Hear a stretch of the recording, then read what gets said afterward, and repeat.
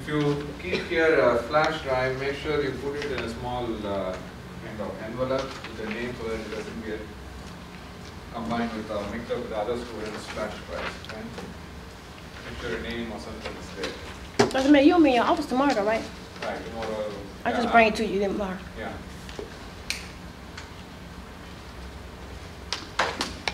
Okay, so we talked about this little bit last class about your in the framework of the project, right?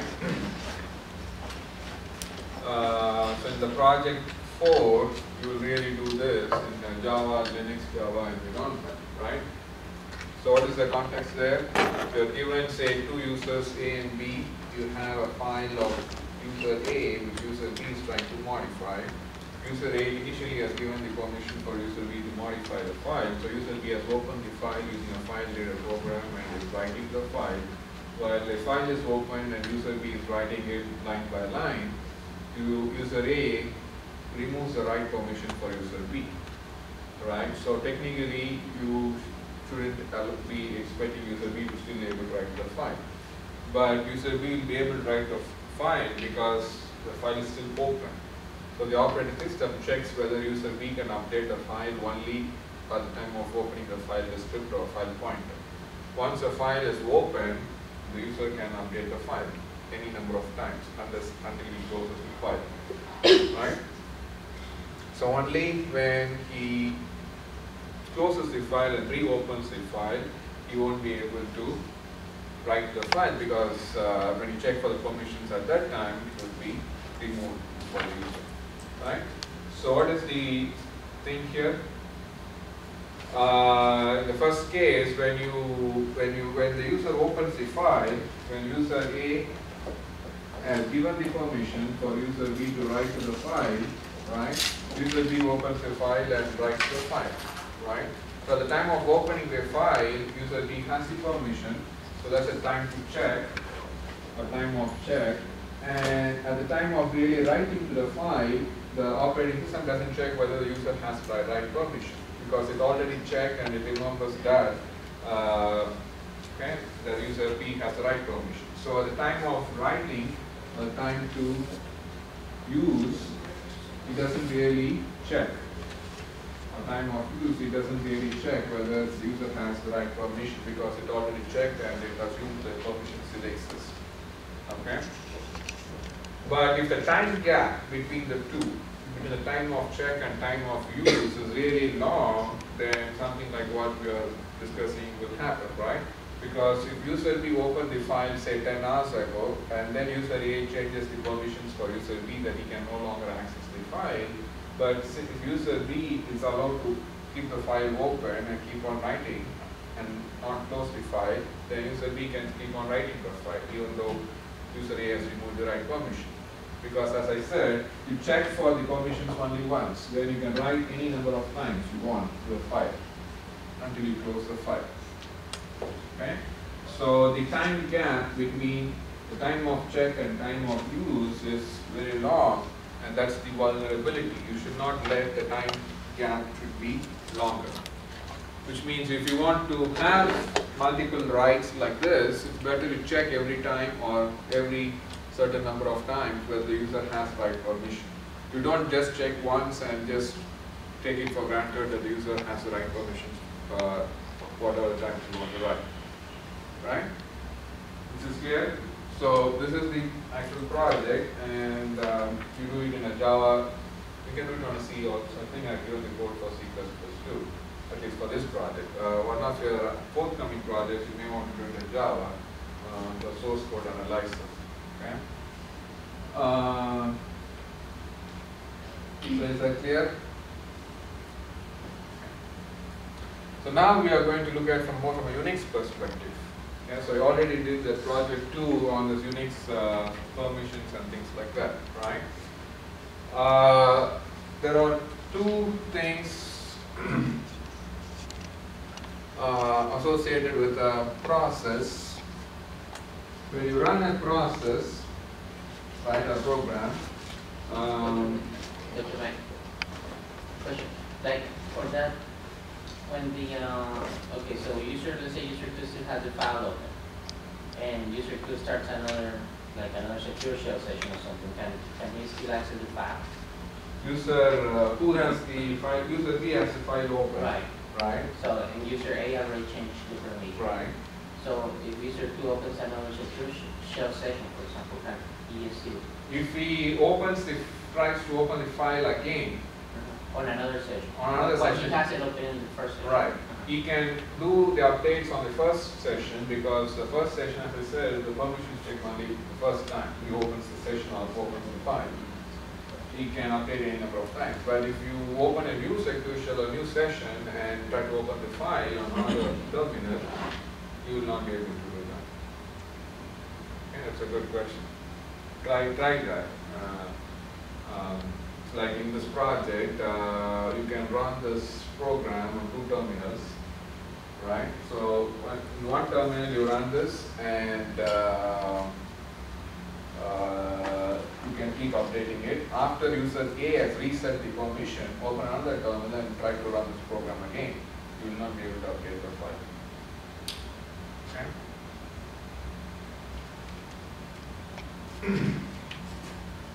All right, so in a unique scenario, each process at any time has its 2 IDs. What is called the UID is also called the real user ID, and the effective user ID called the EUID. Okay? Remember, as I said, you write a program as the developer or the owner of the program, but you may want your program to be run by several users, right? So you develop your process, program, and the program can be executed as a process by several users, right? The same thing like a password program. The password program is developed by the root or the administrator, and any user can run the program. Okay. Now, so like that, let's say there are 2 users.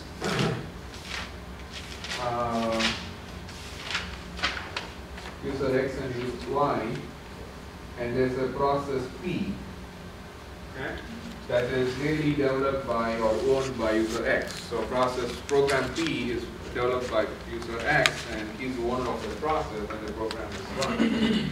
Now, when user Y is trying to run that program, right, as a process, what are the permissions that user Y has, right? Now, typically, if when a program is run as a process, the things that someone can do using that process depends on what is the effective user ID of that process. As I said, each process has 2 things. The UID is basically the ID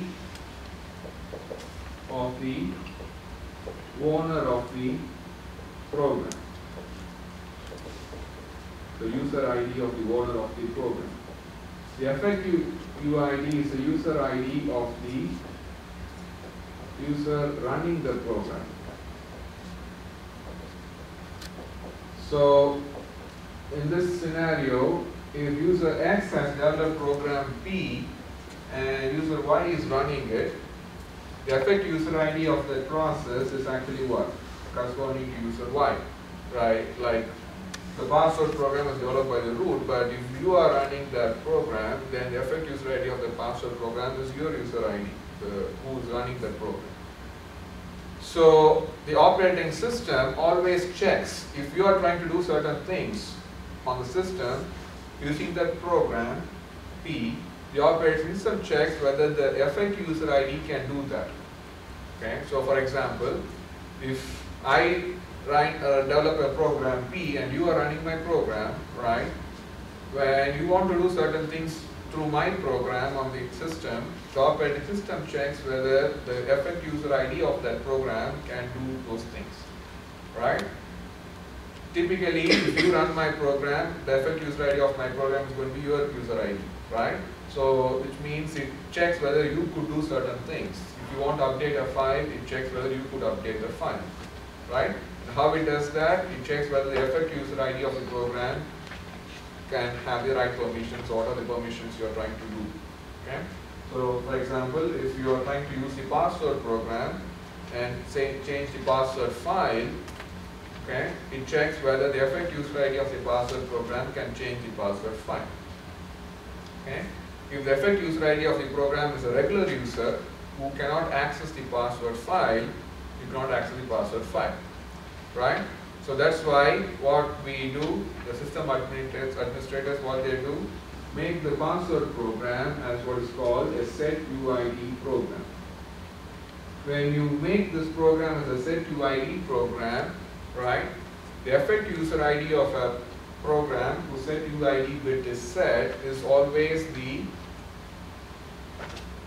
user ID of the owner of the program, right? So if this process P is a setuid process, when user Y is running it, the effect user ID of that process is what? Say it again, Dr. Mayor. If I set this process P as a setuid program and user Y is running it, what is the effect user ID of that process? User X. Because user X is the owner of the program, right? If you do not set the setuid bit, that's a general typical scenario, right? The typical scenario is user X has developed this process, so user X is the owner of this process, and user Y is simply running it. In that scenario, the effect user ID of this process is Y, because user Y is running it, and whoever is running it, his user ID is effect user ID. So when Y is trying to do certain things through that process, the operating system checks whether the effect user ID of the process at runtime can do those things. So if user Y is trying to change a file, the operating system checks whether the effect user ID of the process, which will be Y, can change the file. Right? But user X is the owner, right? When user X is the owner, and the setuid bit is not set.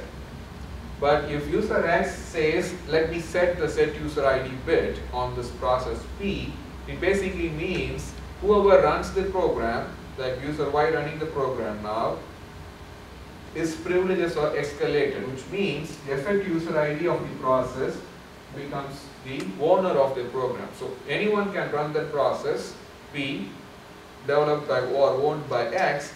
The effect user ID of the process is X.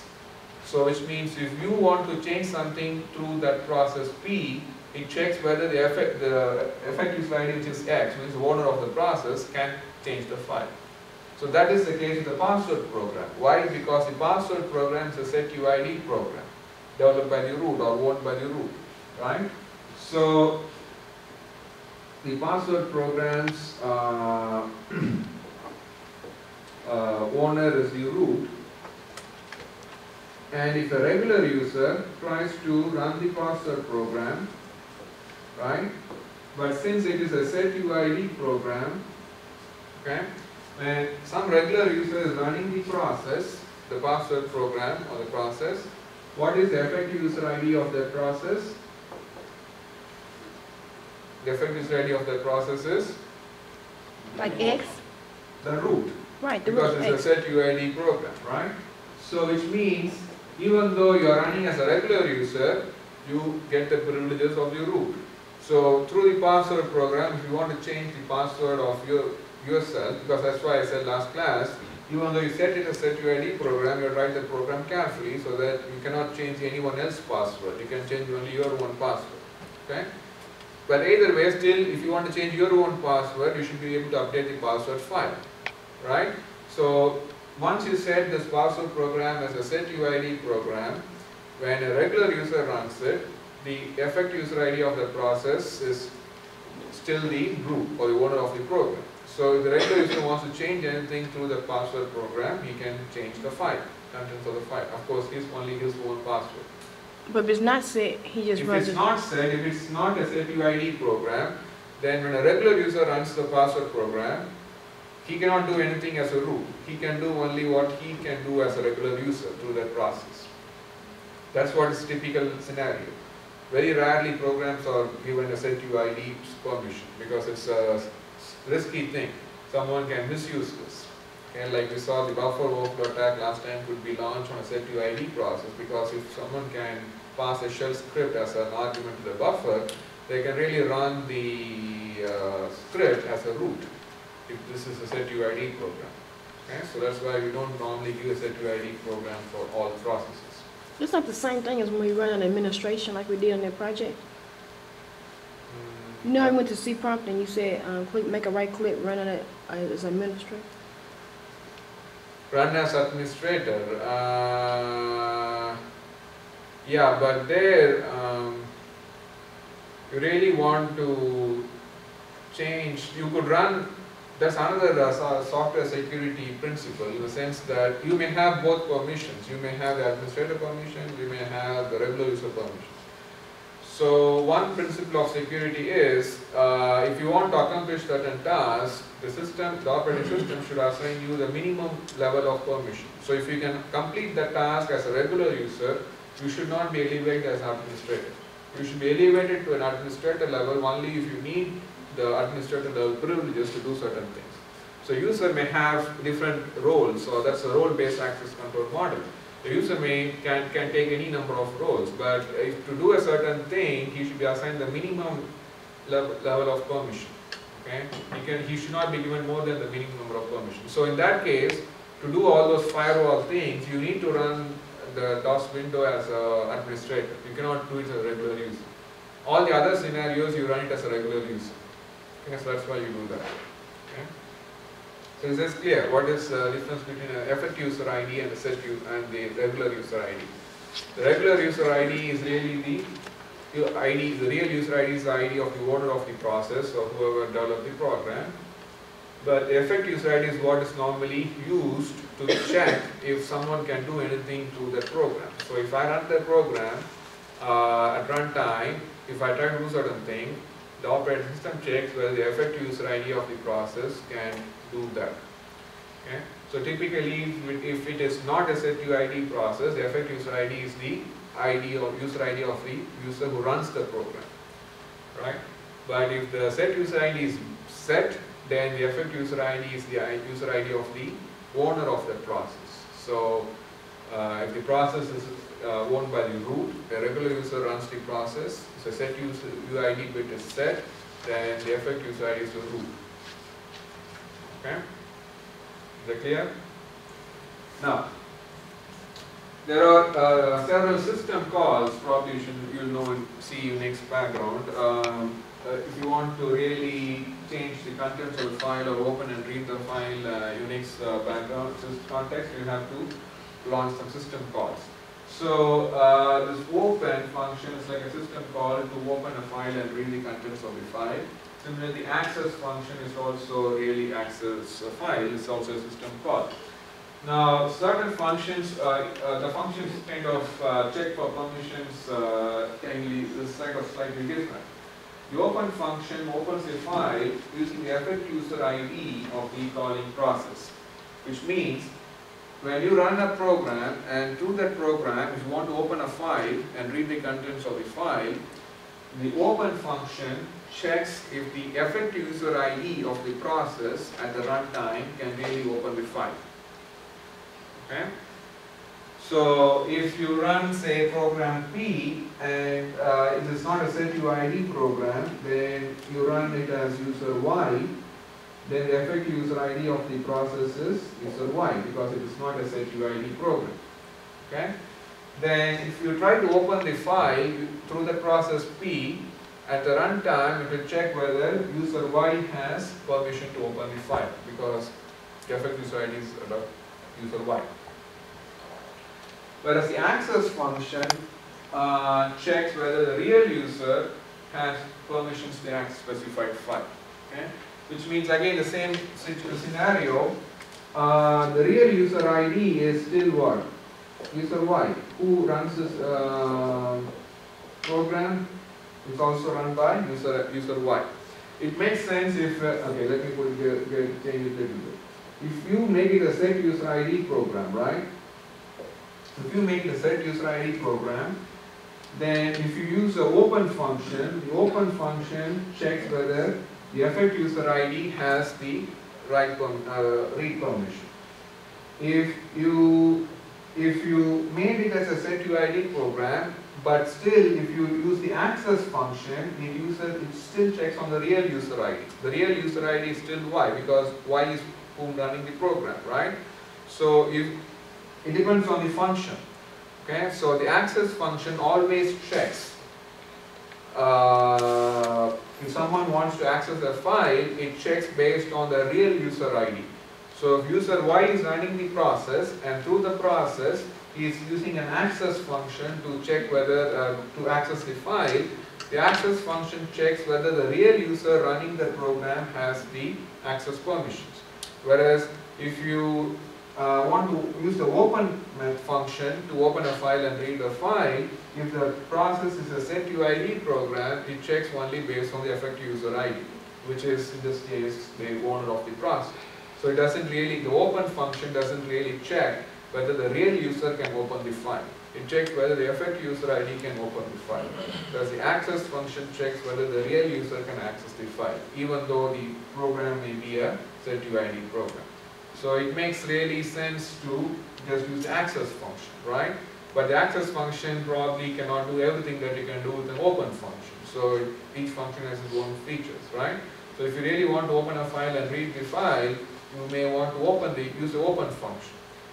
Okay? But the access function really checks for you whether the real user ID has access to the file. So what you should do, it makes sense from what I just discussed, to first check whether the real user has the access permissions on the file, and then use the open function to read the contents of the file. So as I said, if you use the access function, even though this may be a setuid program, right? When a regular user runs this program, his privileges are escalated. The effective user ID is the ID of the owner of the program, which could be the root. But when you try to use the access function to check whether the regular user has access to the file, in this case it is a read permission, you can check like that. ROK means whether the user running the program, the real user, has a read permission on the file. So it's going to return 0 if he has the permission. It's going to return non-zero value if he does not have the read permission. That's how it makes works. Okay? So 0 is always considered a success, and any non-zero value is considered a failure. So if the user doesn't have the read permission, it's going to return non-zero value. So whatever it returns is not equal to 0, then you can say cannot access the file and exit from the program. If it's going to return 0, it means the user has the read permission on the file, even as a regular user. See, the access function, as I said, checks based on the real user ID. So this may be a setuid program, but if user Y is running it, it will check whether user Y has read permission on the file. It may be owned by user X, who is the super user or the root. Okay? So now after you check whether the real user has the access permission, you go and open the file. Alright? So you open the file, but now, as I said, the open function also checks for the permissions. But the open function checks what? Whether the effective user has the permission, right? So the open function checks whether the effective user has the read permission. And the effective user is the root, or whoever wrote this program, right? So of course the effective user is going to have the read permission, right? So since you already checked whether the real user running the program has the read permission, it is okay now to call the open function to open the file and read the contents of the file, because you already checked if the real user has the permission. If he doesn't have, you would have exited from the program. So after you do this check, you come here and open the file. But as I said, open function works based on the effective user ID, right? So it checks whether the owner of the program has the. So when you're running as a regular user, the effective user ID becomes the real user, becomes the owner's ID, because it's a setuid program. So this is what it does. It opens the file and then reads the file and copies them to a buffer and prints the contents of the file. So now we have to analyze what's the vulnerability with this program. What could someone do with this program to kind of launch what is called the stock tow attack, a time of check to time of use attack. I changed the time. What was the question? You understood this program, right? So what is the vulnerability with this? that someone can exploit to launch this attack. Time of check to time of use. Where you really check for the permission here? In access. The access function. And where do you use it? In the open function. Because you checked in the access function and you did not exit, you could continue, right? Only when you could continue, you could read the file, right? So which means if you could come to this level and open the file, it means you already checked for the access permission, it is you have the access and that's why you come here, right? So they tamper with the access capabilities? You use the access function to check for permission, use the open function to use the permission, really. But you see there's a small time gap, right? It's a sequential program. So after you do this if block, you come here and do the rest of the code, right? There may be a very small time gap. During the time gap, someone can run certain things in the background, okay? So what someone can do? Remember we talked about symbolic link before? So what's a symbolic link? You can link to a file that you don't have access to. Not always, but that could be misused. But we normally link a different file which you really want to store in a different location. If you change it there, you can access it from here and things like that, right? But as you say, yes, you can link your file and try to see, you may not have access to the file, but you may want to misuse it. And that's what we're trying to do now. Dr. May, Yes. is it too much to ask you to explain that again? I don't think I fully got it. Okay. You understood the difference between setting the set UID bit on a process and not setting it, okay? When you do not have set user ID bit set, let's say process P is owned by user X, but user Y is running the process, the effective user ID of the process is Y because typically when this is not a set user ID process, whoever runs it, his user ID is the effective user ID. So you check for all permissions to do certain things based on the effective user ID. So if as a user Y, he cannot do certain things, he cannot do.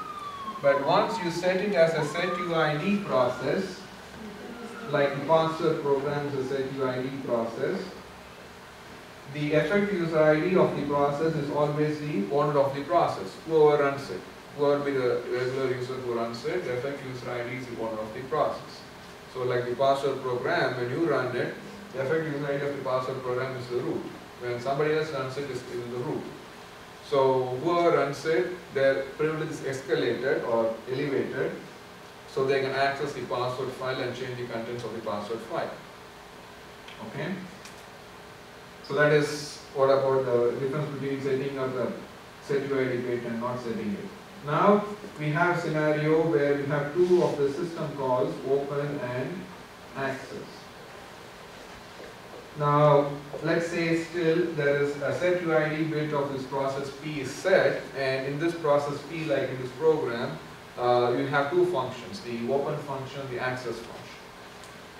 Even if, like this, if the set UID bit of the process is set, if you have an access function, the access function always checks if the real user ID of the user who is running the program has the permission to do certain things, whatever it's asking for. So for example here, the real user, which may be a regular user like you, trying to read the file, right? So the access function checks if the real user, say user Y, has the read permission of the file. Even though it may be a set UID program, it checks based on the real user ID.